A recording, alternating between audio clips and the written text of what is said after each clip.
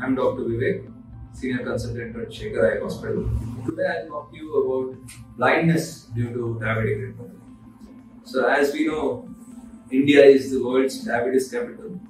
Bangalore is the India's diabetic capital. So we have a lot of diabetics here, and the more alarming trend is that we are seeing a lot of young diabetics as well.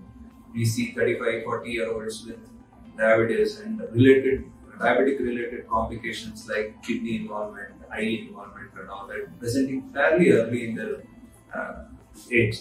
So these people are still 35, 40 years of age. They are still in the peak of their careers, or they are still in their ascendancy of their careers. They have a long way to go, family to support, and things like that. These kind of diseases affecting such people is definitely an alarming trend, and hence it makes it imperative for all of us to be aware of such conditions.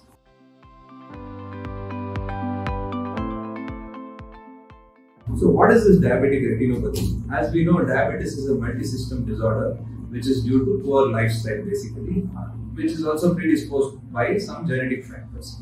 So, which is characterized basically by increased blood sugars.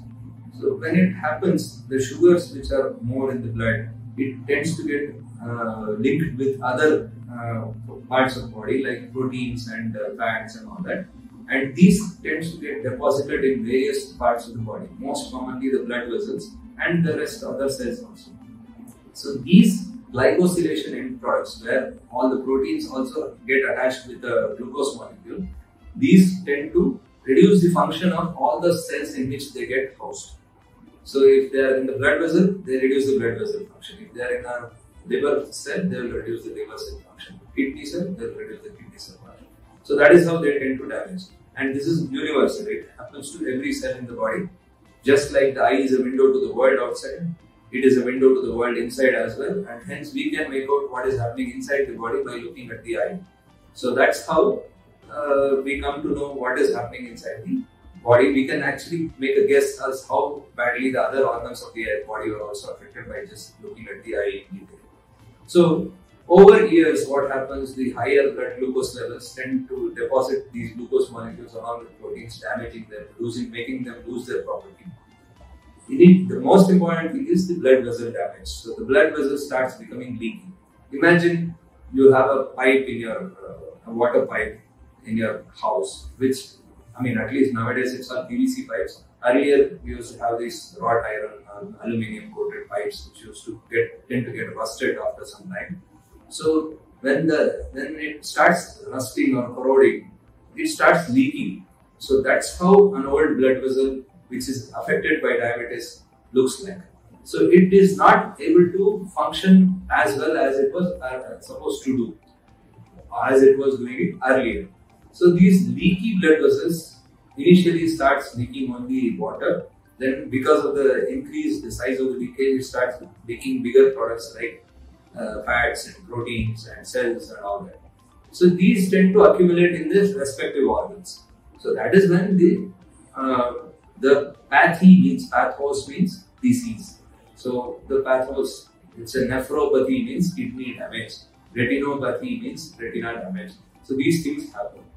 So the advanced stage of this condition is when the macula, that is the central area of the retina, tends to get swollen and abnormal blood vessels starts growing because of the mismatch in the demand and supply of the blood inside the eye.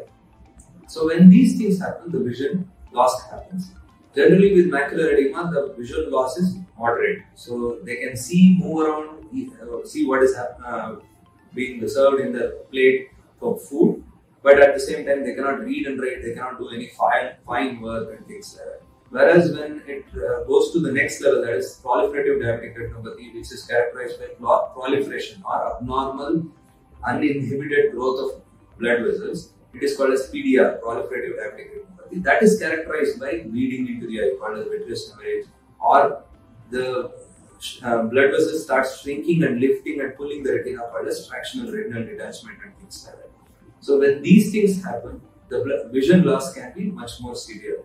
So yes, if anyone asks me a straightforward question, can diabetic retinopathy cause severe blindness or total blindness? I'll say yes, because we have seen so many patients who do that. In fact, just the other day I saw a 43-year-old lady who came to us, who has been a working woman supporting her family. She is absolutely unaware of the diabetic retinopathy that is happening, and it's like she has gone into the advanced stage. Now the vision also has come down to around 10 to 15%, but whenever a new diagnosis or some new problem is being told to people, they are in denial. So they refuse to accept that they have this kind of a serious problem. So despite we showing photographs and explaining the condition, she was in denial. So it's so sad to see that at such a young age, that lady who is a breadwinner for her family is actually ending up in a very, very advanced stage of diabetic retinopathy, and she might even lose her vision totally. Right now, itself legally she is blind. Any vision less than 30% is considered as legally blind. She is having around 10-15%. With immediate treatment, there might be a possibility that vision might improve to 30-40%, but even that is very difficult. But she is in denial, so the outcome seems to be really, really bad for her. Which I feel very sorry about that. But that is the reality. So if someone asks that can diabetic retinopathy cause blindness? Yes, it can cause.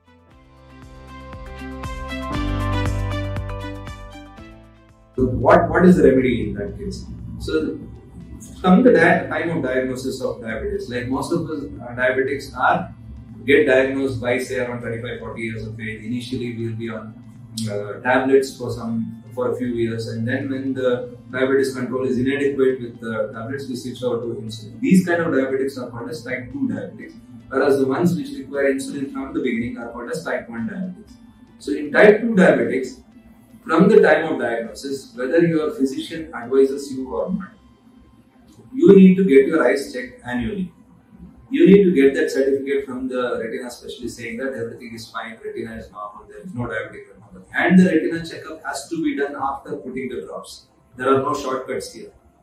Don't go to chota mota places, don't go to some optical shop and get your reading glasses and say, I have done my eye checkup. No, that is not the eye checkup. You get the reading glasses from there only, no problems. But the eye checkup has to be done by a retina specialist after putting the drops. So when you do that periodically, we can pick up these conditions at a much earlier stage and can definitely prevent blindness.